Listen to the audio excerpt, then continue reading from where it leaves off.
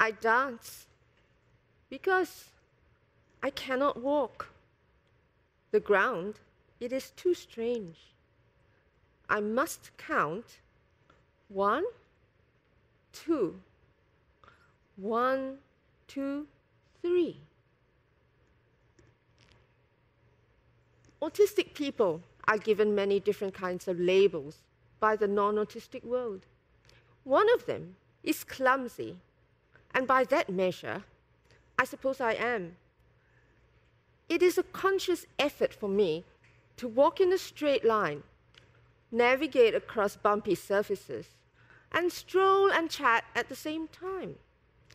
Yet, how does clumsiness explain the ability to dance?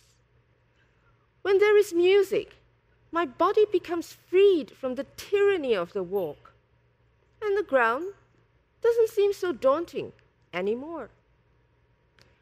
Another description that autistic people cringe at is that we suffer from autism. We do not suffer from autism, but we do suffer from social discrimination, stigma, and ignorant misrepresentation. How about patronizing condescension? We face that a lot of the time. So, what is autism? Autism is a difference in neurological function. It is the way my brain works that is not the same as the norm. The medical model of autism paints autism as a bleak, barren existence, devoid of empathy, lacking in social reciprocity, and mired in monotonous repetition.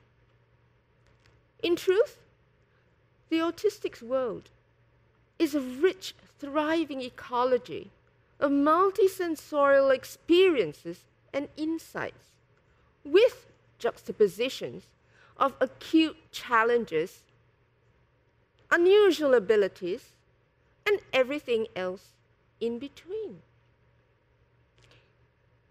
Autism awareness seems to be a trendy topic nowadays, with all kinds of events organized in the name of autism by mostly non-autistic persons. Just what are you being made aware of? And where are the actually autistic voices in this grand cacophony of opinions and interpretations? Well, here's the reality. Autistics live in a world designed by the normative, where non-autistics, armed only with the medical model, claim expertise, despite having little or no understanding of actual lived experience. Meanwhile, the actual autistic people, some even highly qualified professionals, struggle to make their voices heard on the autism platform, which is about us and should belong to us. In 2017, I stumbled across a top university's School of Medicine Autism Resource webpage. To my horror, the word disease was used to describe autism. That's not only inaccurate and outdated, it's utterly insulting to autistic people. I sent them 2 emails, which were ignored. Many months later, my non-autistic colleague wrote to them. Guess what?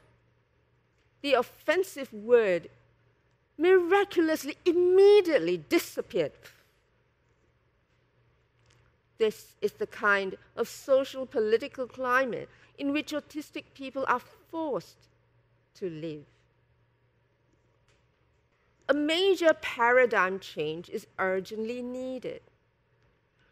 How can autistic people grow and thrive, not despite autism, but because of the unique features? And what can society learn from autistic people? Well, first, accept, respect, and embrace. It is time to move beyond mere awareness of autism as uncomfortable anomaly and into accepting and embracing autism as a natural variation of human neurodiversity. There should be equity and respect. Just like anybody, autistic people come from all walks of life with different dreams and hopes, struggles and abilities. Every person has a narrative, a story to tell. Listen to us, especially on matters concerning us,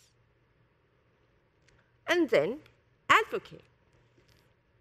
I am a board member of the Disabled People's Association Singapore, an advocacy organization that believes in the statement, "Nothing about us without us." At the DPA, training is provided to members who wish to learn how to advocate and to develop leadership potential.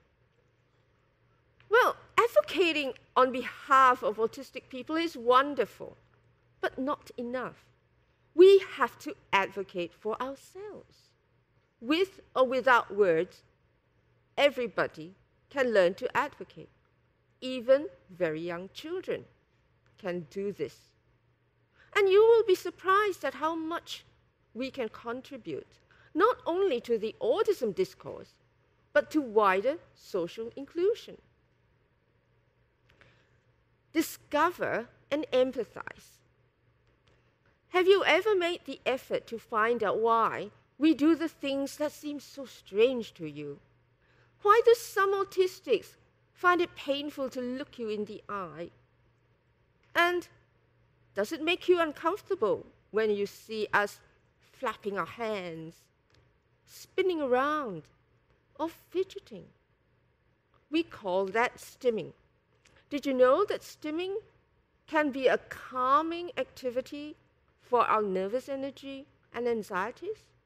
Or ways to express unspoken emotions like love, joy, excitement, and distress. Why do some autistics seem to connect better with animals than with other human beings? This is Lucy like a charm, trained to mitigate my sensory anxiety. We belong to the organization Mind Dog Australia. Rescued from the cruel greyhound racing industry, Lucy is now my muse and closest companion. To me, Lucy is not just a substitute, cute human on 4 legs. Instead, I cherish her canine embodiment as different from my human one. And it is this very difference that unites us together in our shared space in time. In my PhD dissertation, I coined the term clement space, inspired by Lucy's gentle, wordless example. She has taught me the importance of seeking and creating pockets of calm and restoration everywhere we go. This is to reclaim sensory equilibrium and strength for the journey ahead without burning out or melting down. Perhaps the reason so many autistic people find it easier to connect with animals is the empathic connection and appreciation of difference, rather than insistence on bland uniformity. Ironically, instead of being empathy impaired, autistics and their animals can teach the world a lot about empathy, if you care to learn. What about ability and disability? Some autistics may find it difficult to do certain daily tasks, like tying shoelaces, and others are unable to communicate in a language that the normative can comprehend. This does not mean that we have no intellect. It does not mean that we do not understand or hear what you are saying. So please, do not talk over us as if we're not there. Acknowledge us. Presume competence. It is not hard to do. Our autistic world is so full that we may react in ways that are different and to things that you may not even notice at all. We're not smiling at nothing. We're not crying for nothing. And we're certainly not engrossed in vacuous monotony. Have you ever stopped to consider that perhaps those people you call low functioning are actually engaging in intimate conversations with a complex universe that is far more magnificent than yours? Welcome to my world. I am autistic. This is my brain. This is my body. And this is my life journey. Thus far, I've spoken about how you, the normative, may help autistic people grow and thrive. Well, the favor isn't just one way. When we flourish, so will you too. Now, let me invite you into my domain and share with you some ways of appreciating the world from within my autistic paradigm.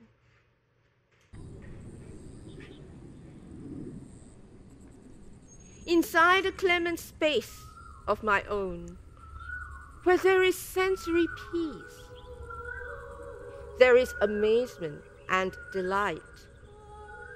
Things that are intrusive and assaultive when experienced in the normative context, lights, sounds, textures, smells, can fill me with wonder when I engage with them on my own terms, inside my own space of mind. Think through the body. Whatever body you may possess, sense, and therefore exist. Sense your senses and allow your senses to sense yourself and everything around you. To the non-autistic, it may seem that an autistic person lives in a vacuum, but it's the complete opposite. Communicate with and through your senses, elements that continuously impact your body, every nerve, every fiber. The smallest, most insignificant detail can be extremely important. Become truly aware of every vibration, from the minuscule to the colossal, even the reverberations and echoes that your body creates. Begin with the most basic tiny organisms. Remember, imprint, expand. Then reach outward, sensing every variation as they greet, touch, and intertwine. And then remember, imprint, expand. Notice how independent entities meet, form different entities, patterns, and rhythms. This is not meaningless repetition. It is enchanting, organic development. If you approach the luscious fabric of creativity in this way, you will not be confounded, because the truth will be sensed inside your very being. Imagine a world in which different kinds of minds come together to share unique strengths and inspiration. Imagine safer, inclusive communities where each individual is embraced. Imagine a neuro-cosmopolitan culture of vibrant energy. It is not my purpose to fix what is broken, but to empower beauty in the vulnerable and the unnoticed.